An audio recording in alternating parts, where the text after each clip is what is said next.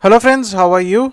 So I hope you all are doing great with your health, great with your studies, and you people need to take a lot of care as this COVID situation is not looking good at the moment. So guys, stay safe, stay inside your home until and unless it is very important to go out, and just take a good care of your health.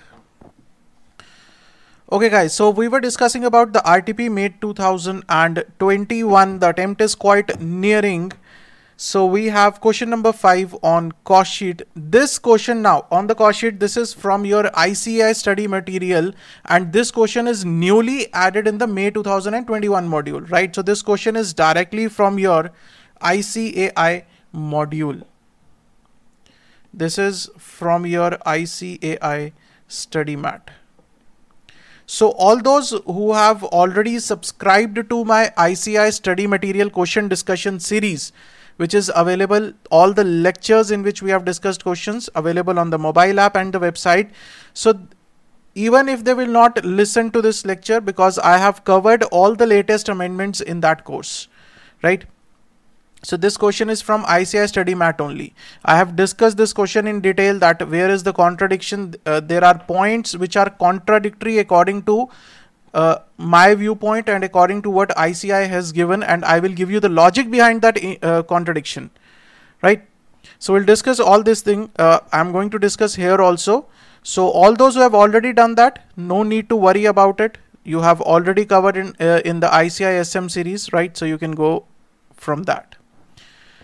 Right, sir. Let's read it. RTA Limited has the following expenditure for the year ended 31st of December 2020. Now, you are given the various list of expenditures like the raw material purchased, freight inward, wages paid, and so on. So a lot of these things are given, and let's see what is the requirement. He says from the above data you are requested to prepare statement of cost for RTA Limited for the year ended 31st December 20, showing the prime cost, factory cost, cost of production, cost of goods sold, and cost of sales, right? Basically what he is asking for is, he is asking for the complete cost sheet, sir, because these are the only parameters that we use, right? So he is asking you to make the cost sheet, isn't it? Yes, sir. So what we are going to do in this is, we are going to write in front of every expenditure, I am going to give you that under which head this expenditure will fall, right? So I'm going to give you the base.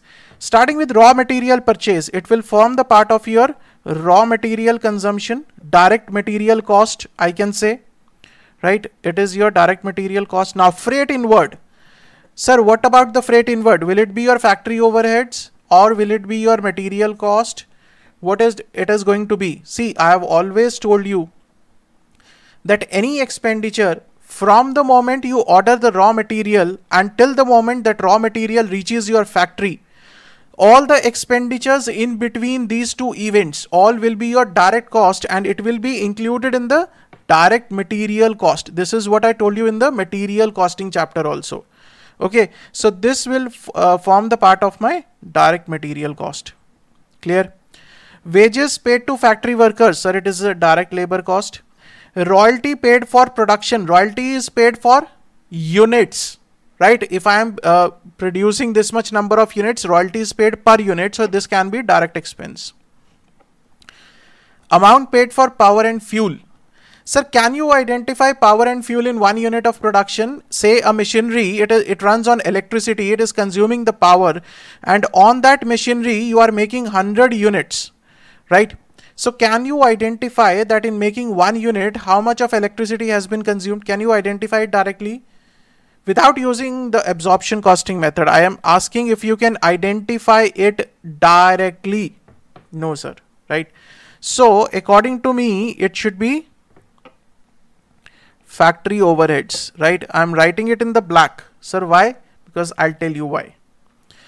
Moving on, job charges paid to job workers. This can be a part of your direct expenses. Why? Because say I am a manufacturer of t-shirts, right? And I am getting these t-shirts done on the job work basis, and I am making the payment on the basis of per t-shirt, right?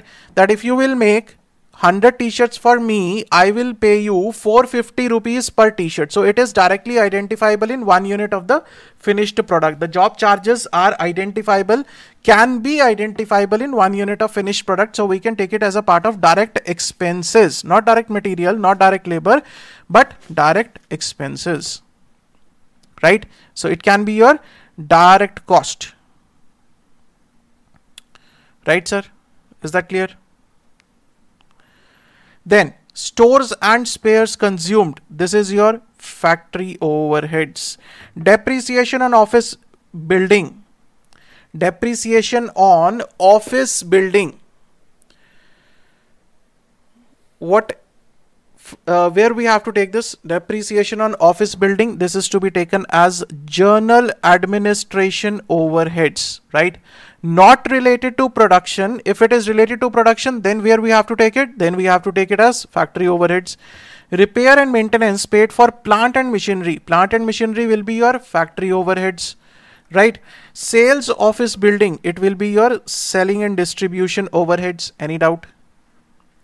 Insurance premium paid for plant and machinery, factory overheads. Factory building, sir, again factory overheads. Factory building means that area where you are manufacturing the product, where the manufacturing process is going on. Expenses paid for the quality control check and the activities as per the new format of the cost sheet, where we have to take it. We have to take it in the cost of production after the adjustment of WIP. After the works cost, net works cost, we have to take these expenses for quality control and activities while calculating cost of production. Research and development cost paid for improvement in the production process, again cost of production. Expenses paid for pollution control and engineering maintenance, again cost of production, right? Okay, I'll write this in black. Why I'm going to write it in the black, I'll tell you, right? Cost of production. Moving on. Salary paid to sales and marketing managers, sir, simple selling and distribution overhead. Salary paid to general manager, general administration overheads. Packing cost paid for primary packaging necessary to maintain the quality. This will form the part of your cost of production, that is after net works cost. For redistribution of finished goods, this will be selling and distribution. Fees paid to independent directors, that is your general administration overheads. Performance bonus paid to sales staff, selling and distribution overheads. Value of stock as on 1st of January. So this is all the adjustments. This is your opening and this is your closing balances. Moving on. Amount realized by selling of scrap and waste generated during the manufacturing process is 48,000. So this is the sale of scrap, right? It is to be adjusted from the cost of production because it has been generated during the manufacturing process. Now it is not directly a raw material that we are selling as a scrap. If you are selling the raw material as a scrap, then you will adjust that sale value of the scrap from the raw material consumption instead of cost of production, right? So you need to remember this thing, right? So scrap can be of two types. What I am telling you is that if there is a scrap in the question, now it can be of two types. It can be directly raw material. That raw material is lying in the store and it got destroyed. Raw material हमारा store में पड़ा था और खराब हो गया, ठीक है? उसको हमने as a scrap बेच दिया. And the other thing is manufacturing process, scrap arising from manufacturing process, right? If it is a raw material, then it is to be adjusted from what? Then it is to be adjusted from the raw material consumption, that is cost of direct raw material, right? Then if it is from the manufacturing process, then it is to be adjusted from cost of production, right?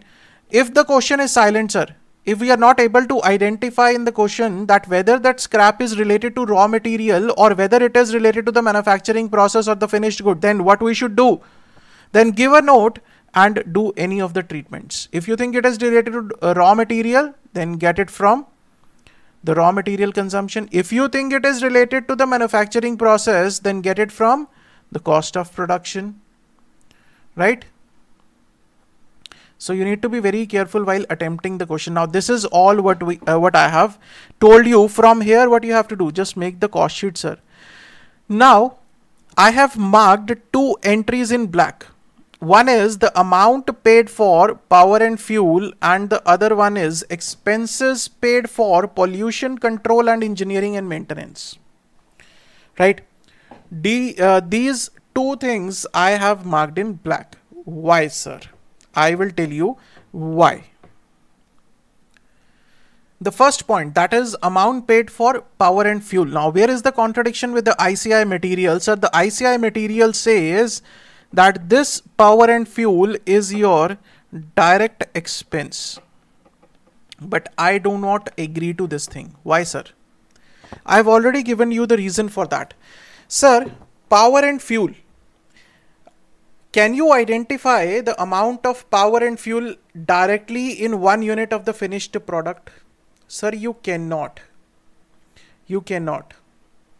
That is why I do not agree with the institute solution that it should be direct expense. It should be a part of factory overheads. Now the question is, sir, what to do in the examination? Sir, what to do in the examination? In the examination, my suggestion is the best way is to take it as factory overheads, right? If this question comes in the examination, take it as a factory overheads and give a note to that effect that the amount of power and fuel, that is power and fuel, has been considered to be an indirect expense, right? And as such been part of factory overheads. Clear? See, there is a very much logic behind this thing. It cannot be a direct expense. On a machinery which is running on electricity, which is consuming the power, you are making hundreds or thousands of shirts or the product on that machinery. How can you identify that in making 1 unit how much of power or fuel has been consumed? You cannot identify that, sir. Clear? So it cannot be a direct expense. It has to be a factory overhead. I don't know why institute is given it as a direct expense. So let's see if in the coming versions they might change it or not. I don't know. Okay. Second thing, expenses paid for pollution control and engineering and maintenance. What institute has done is they have given it in the factory overheads, right? Sir, it is not directly related to factory overheads. So I will take it as a cost of production, although it won't make much of a difference, right? Even if you will take it as factory overheads, it won't be wrong. And even if you take it in the cost of production after the adjustment of WIP, even then it is going to be correct, right? But the logical thing says, if you are taking the quality control expenses, if you are taking the research and development expenses after the adjustment, then why not pollution control and engineering maintenance expenses? How it is directly related with the production? No, sir. It is related with the overall process of production, right? So it should also be taken as a part of cost of production after the adjustment of WIP. Okay. Now I'm going to show you what institute has done. Material consumed, raw material purchased, freight inward, add opening stock, less closing stock. Any doubts? This is a very simple thing, right? A very simple thing, sir. Nothing to worry about it. So you will get the total cost of the material consumed. Then direct labor cost given. Direct expenses, royalty paid for production, amount of power and fuel. Now this is one area where I do not agree with the institute. Job charges paid to job workers. Okay, sir. I agree with that also, right? Works and factory overhead, stores, spares consumed, repairs, maintenance, plant of machinery, insurance, everything. Okay, sir. Expenses paid for pollution control and engineering maintenance, whereas these expenses, according to me, should be here after this factory cost, right? According to me, these expenses should be here. Okay. Although moving these expenses from here or taking it here won't make much of a difference. Won't make much of a difference. Okay. Right, sir. Then gross factory cost, add opening WIP, closing WIP, it is given to you. Quality control cost, research development cost, less realizable value of scrap and waste, right? This is one point that I told you relating to the scrap. Fine, sir. Clear. Add primary packing cost. So they have added the primary packing cost and the cost of production, right? Absolutely correct, right? It makes sense. It should be like this only. Okay. Cost of production, add opening FG, closing FG, you will get the cost of goods sold, right? Then administration overheads. This is the journal administration overheads. If any administration overheads are related to production, then they should be added here, right? But because in the question there are no administration overheads which are related to the production, so all the administration overheads are treated as journal. These are journal administration overheads, journal admin overheads, right? So I have already marked that. Then selling overheads, selling and distribution overhead, distribution overheads you are taking. Okay. So all the things we have taken, cost of sales we have got. No need of writing the sales and the profit. No need, sir, because that is what the cost till the cost of sales it was required. Any doubts? Clear, sir? I hope this is clear. So the 2 points, those are very, very important. One is this expenses and the other one is amount paid for power and fuel, which were in contradiction. But this is a very good question. I tell you, from the examination point of view, this is a very good question, and it can be asked. And I told you this is your ICI study mat question. This has been a newly added question in the May 2021 module, right? In the ICI SM series, I have covered all the amendments, all the new questions have been added in that course, right? Whether you buy it from the mobile app or whether you buy it to play on the laptop from the website, you will get all the questions. A separate folder is there with the May 21 updations. You will get all the questions in that series, right? So this is question number 5, cost sheet. We are done with this. RTP. In the next lecture, we'll do the next question on cost accounting systems, right? So see you guys in the next lecture. Till then, stay safe, stay healthy. Thank you so much.